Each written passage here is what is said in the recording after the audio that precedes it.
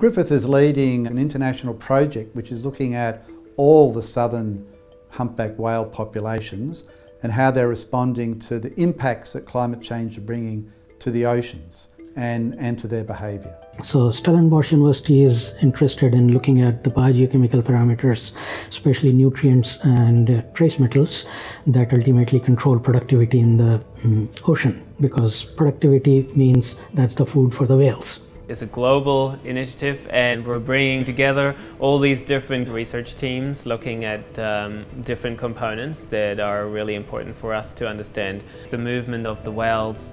When we look at Australia or South Africa or South America, these are the migration and breeding grounds, and so in those areas we're looking at the constant movement of these whales. We already have some indications that they are changing. One of the things our research is trying to understand is how climate change will affect what we call the biogeochemistry of the oceans that regulates the productivity of the food chain.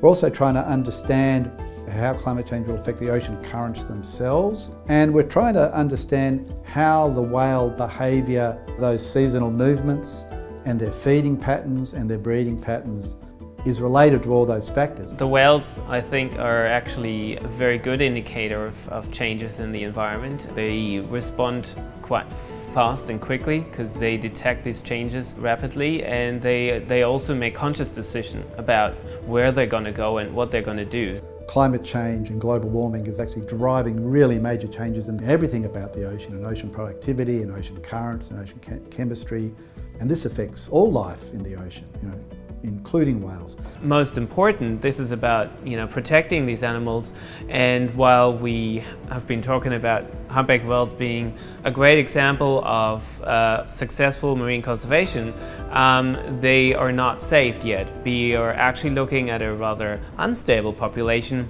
So what we want to do with the modeling is to show what can actually happen if we add climate change as a variable to this population.